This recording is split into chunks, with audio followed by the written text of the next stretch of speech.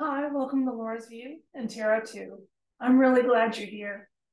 Today's date is Friday, May 24th, 2023. Well, let's talk about the most recent thing we're supposed to be alarmed and afraid of, okay? And this is in the health domain. Newspapers across mainstream media are telling us that there is a fungal malady that is sweeping the nation. And I decided to see how big a sweep it was doing.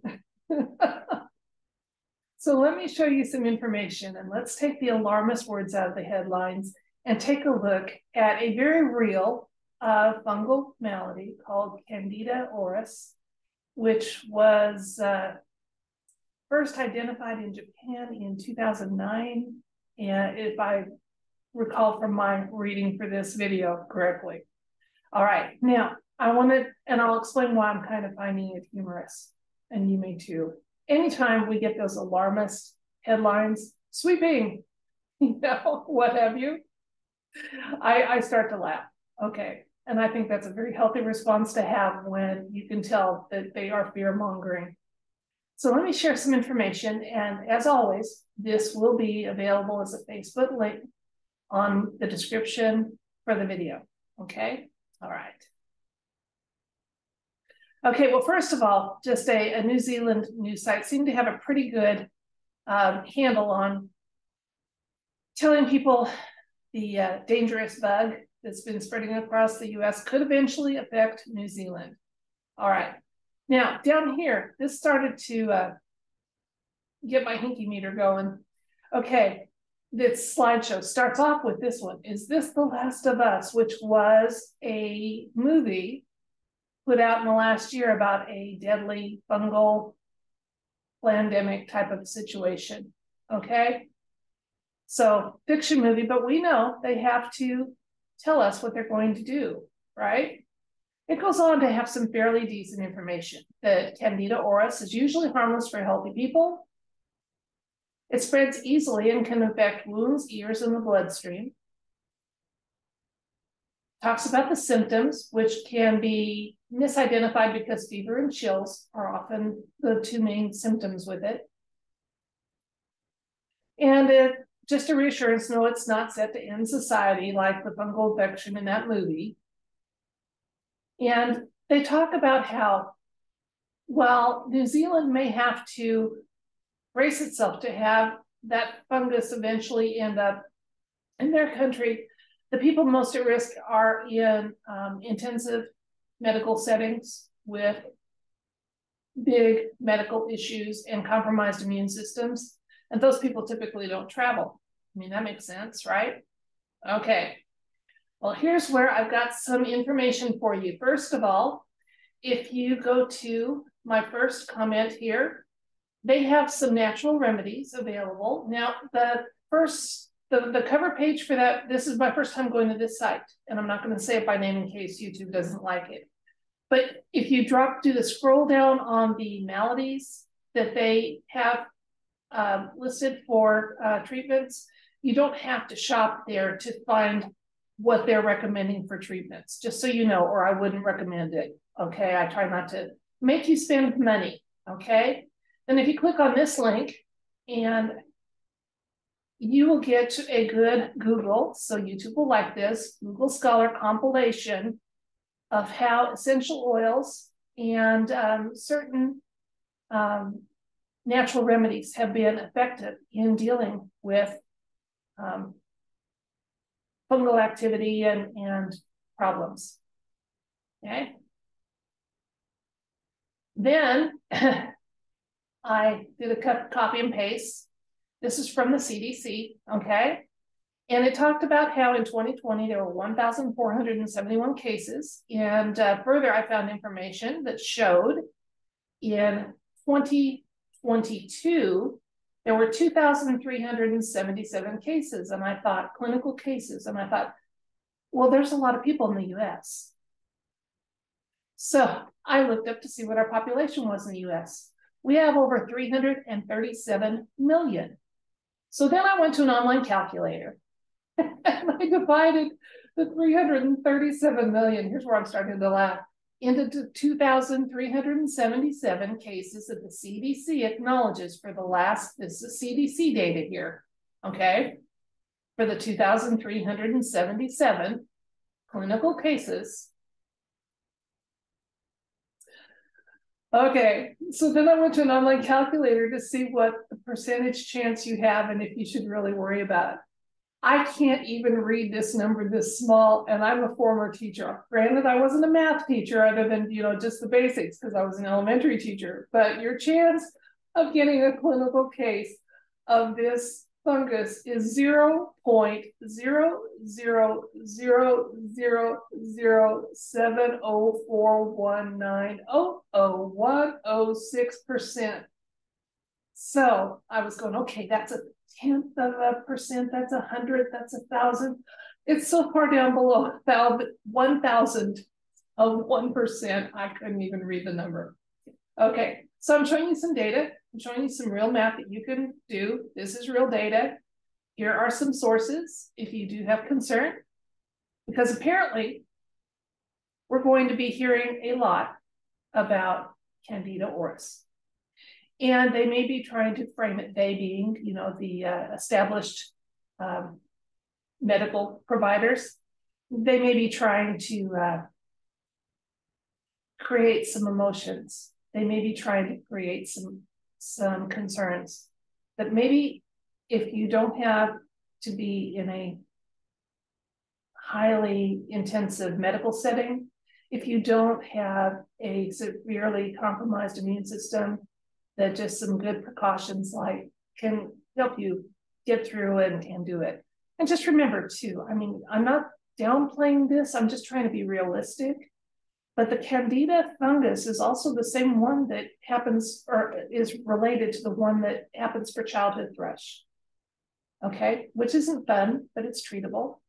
Okay, now this one, if it gets in your bloodstream, apparently is a concern. It would have to do so through an open wound.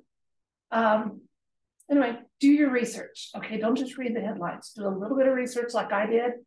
I've spent an hour on this. You can spend 10 minutes looking at the things I have and kind of decide what your concern level should be, okay, for you and your loved ones or those you care about. But the question I'd like to pose to the universe today relates to this. So my question, or my curiosity is I would like the universe to let us know if there has been human manipulation of this fungus to weaponize it or supersize it. And if there's other information or insights the universe wants us to know. Regardless, again, of what we get for this read, remember, okay, take the alarmist words out of headlines, do a little bit of research and decide what your concern level should be. We want to be aware of events. We want to be observant of them, but we don't want to get caught up in them, especially not emotionally. We have better things to spend our emotional energy on, don't we? Okay, so let's see what the cards have to say about has this fungus been human manipulated or supplemented to supersize it or make it more concerning? And if there's information or insights the universe wants to share. Let's see.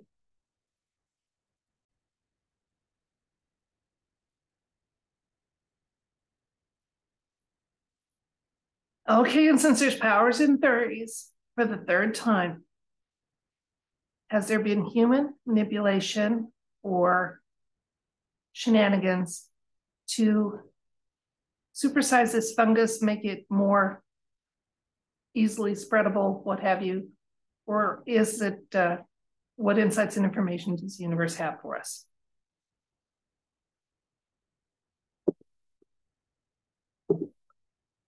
I personally hope they're just simply supersizing the headlines and it hasn't been manipulated with, but I want to find out, so we're going to ask.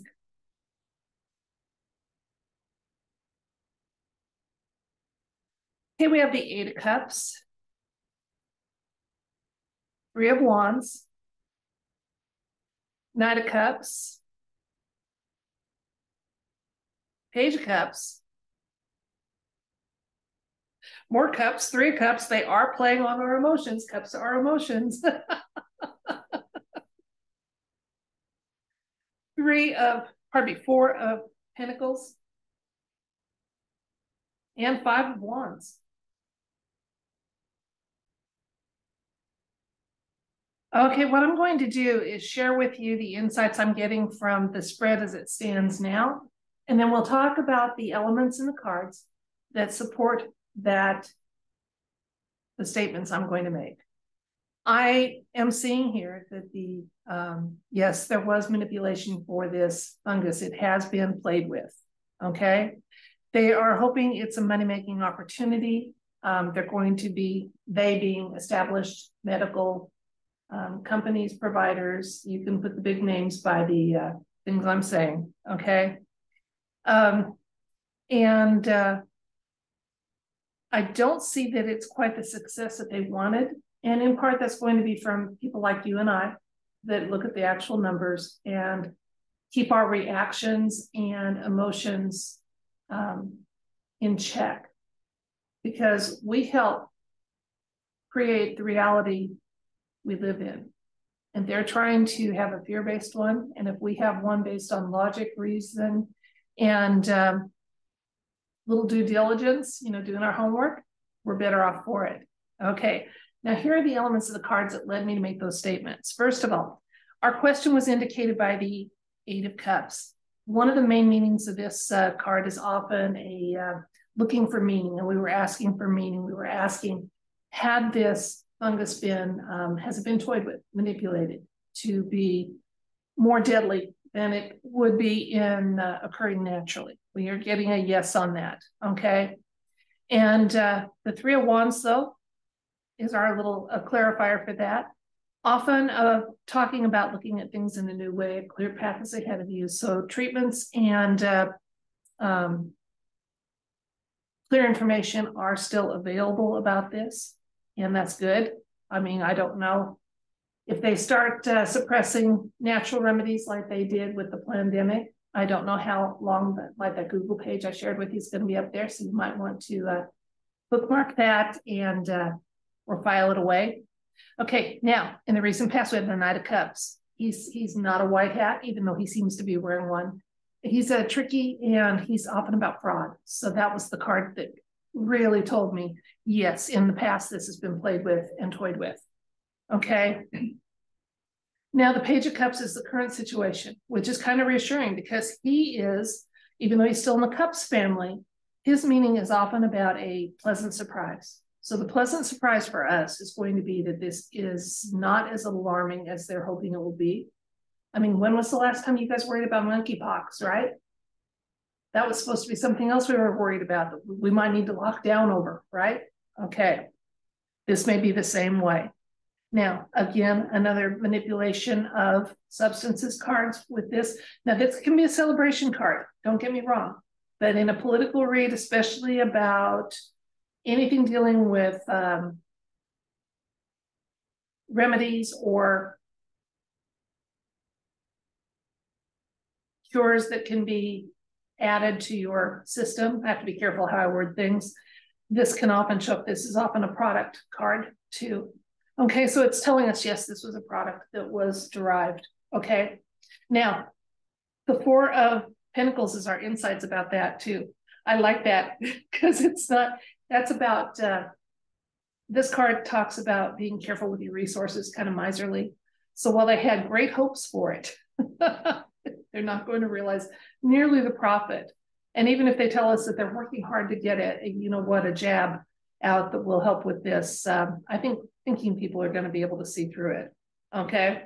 And then we have a card of some not long lasting strife about this. So it is going to be in the news. It is going to be something they try to raise public concern about, and cool heads need to prevail, because this news cycle isn't going to last very long. They're going to see that it's not the moneymaker and the fear generator that they're hoping for. Okay, we have the Queen of Swords showing up for a little added information.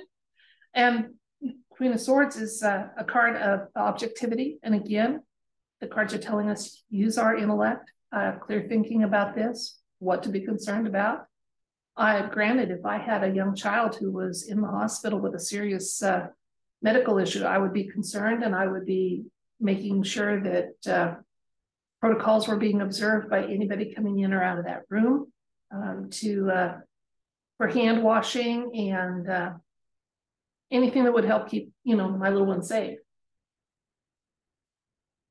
Hierophant, again, showing us who manipulated. Okay, it's a deep state manipulated item. We know that. Anything dealing with big pharma and such is going to be. Chariot showing up here, another major arcana, telling us even though the deep state was instrumental in trying to get this to be the next pandemic of the month. White hats are kind of on it, and this is our young energy from the emperor, often thought of as the younger version of the emperor. And yeah, he doesn't back down from a challenge, and he often shows up when there's a move going on. So we're going to move, I think we're going to move away from the fear response and into a more measured and logical response to information we get about this, like I said, malady of the month. The Ace of Cups, final card, very reassuring card, okay? And it's, again, a hard yes, that yes, this was manipulated, but it's a reassuring one. That if there's a potential here that for us, that it's not going to be nearly what had been hoped for, okay? This is just a beautiful card. And yeah, that emotionally, what they're trying to do is manipulate us emotionally into accepting treatments or giving up some more freedoms or things that we currently just kind of have without maybe itemizing them and appreciating them. We're not going to do it. We're not falling for it. So let's recap. The cards were asked if this fungus, Candida Auris, had been manipulated by humans to kind of supersize it or make it more volatile or more easily spread. We definitely got a hard yes on that. Absolutely. But we also got some information from the cards that it's not going to be the success that it's hoped for. It's not going to be the catalyst for people agreeing to have their freedom of movement hindered again. You know what I'm saying? And or rushed out to get the first available supposed treatment of it. And then again, if you go back to my Facebook post, you can see that there are some natural remedies that have already been found to work on it. And maybe not in the bloodstream, but for those of us walking around that may have some contact or issues with it. And again, look at the math. There is so far below 1% of a chance of coming in contact with it and coming up with a clinical case of it that I couldn't even read the number. So, be realistic. Don't be alarmed, okay? And we're going to laugh at the fear mongering because we don't buy into it anymore, are we? Do we? I love it. I love it. There are things to be concerned about. And as I said, if I had a loved one with a severely compromised immune system, I'd want this information. I would want to, my concern level would be different than someone walking around who has avoided some of the traditional medical things that have been pushed on them and is just leading their life and staying grounded and being thankful and finding some joy in a world where we're supposed to fear anything and everything and not have time for joy and not have time for love and not have time for kindness. And those are some of the most important things to be focusing on, not the headlines. So laugh at the alarmist words, taking information, observe without absorbing. We can do this, folks. We've got this. And we'll keep stymieing the mainstream because their tactics are crumbling and they're not creative. I love it. I love it. Okay, until next time, I thank you for your time. I don't take it for granted, and I hope you have a fabulous weekend and enjoy the best of everything. I may be here tomorrow, I may not. It's going to be my birthday. And if my daughter wants to do something, we'll do it. If not, I may find a topic to come back on. And next time you see me, I'll be a year older, officially. Love and light.